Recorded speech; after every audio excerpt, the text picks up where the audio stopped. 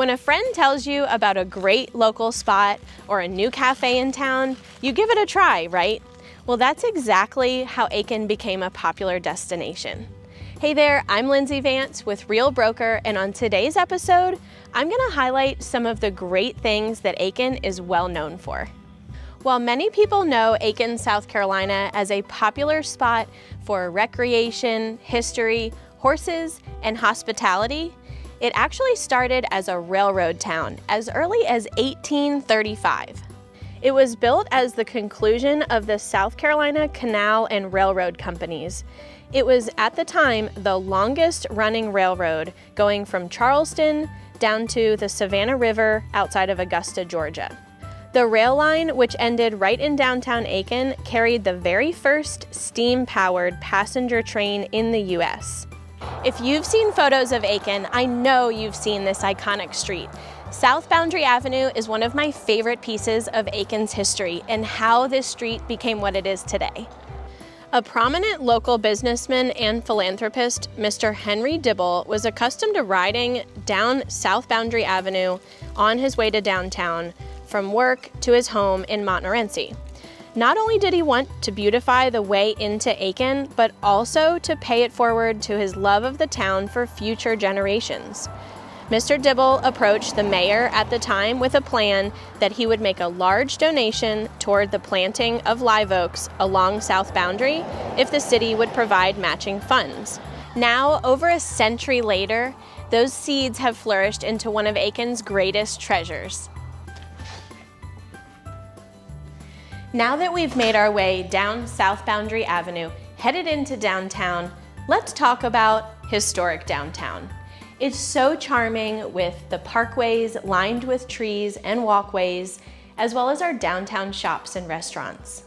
The streets of downtown Aiken are made up of beautiful one-way streets, squares, and circles. It makes the downtown area wildly charming and beautiful, but also a challenging drive for first-time visitors. It can be confusing to see drivers making left turns on red lights or even going straight through the red light. The local saying is, "Circle go, square no." But when in doubt, just wait for the green light and stay safe. Although Aiken was founded a century and a half after the oldest city in the state, talking about Charleston, Aiken actually has the oldest farmers market in the state. It's open on Tuesdays, Thursdays, and Saturdays, but you better get there early so that you can get what you want. The Aiken County Farmers Market is designated on the city's historic register, and it offers a wide variety of fresh produce from local farmers in the region, such as fruit, beans, tomatoes, corn, and much more. Visitors can also find several vendors selling cheeses, meats, and different baked goods. The farmers market in Aiken first started more than 50 years ago and is a favorite place for locals where recipes and conversations are shared. The real estate in Aiken is considered a unique market.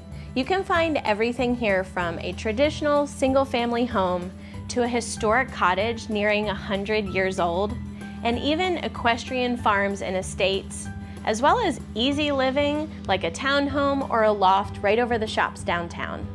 My favorite spot to show off our unique real estate is on the dirt roads right in the middle of downtown. It's known as the Historic District, or some call it the Horse District. There are more than 30 historic homes on the National Registry in Aiken. Did you know that a respectable cottage in Aiken of the winter colony days had at least 22 rooms? A great way to see some of these homes, from the road of course, is to take the trolley tour. It's one of my highest recommendations to people when they're visiting. You can catch the trolley tour on Saturday mornings at the Aiken County Visitor Center and Train Museum. Now, as you make your way navigating through town, you might see signs with horses on them for horse crossing, or the best spot is at Grace Avenue, where you can actually have pedestrian crossing for horse and rider. That's right, the traffic actually stops so horses and their riders can cross the street and go right into Hitchcock Woods. Of course, there is no doubt that Aiken is horse country.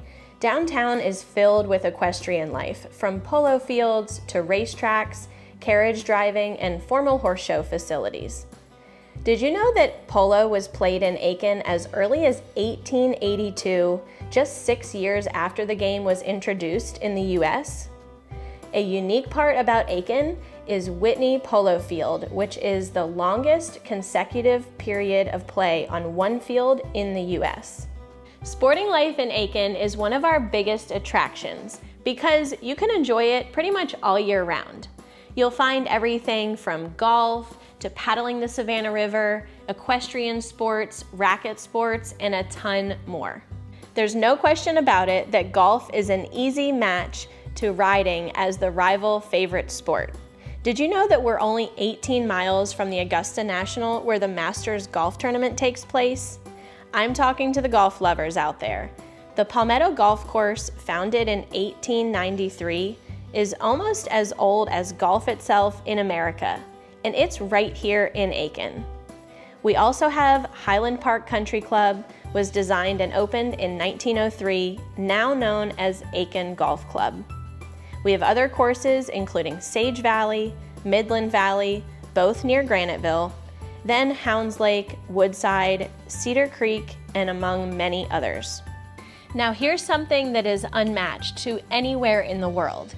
Aiken is home to the largest privately owned urban forest in the US. It's known as Hitchcock Woods. It's truly the best gem right in the middle of downtown Aiken. If you look at a map of Aiken, you'll see a big green spot right in the middle of downtown.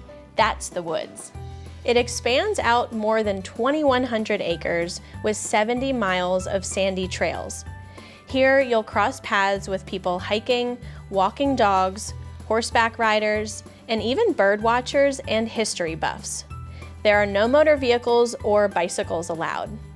The woods are owned and managed by the Hitchcock Woods Foundation and are open to the public and free to explore.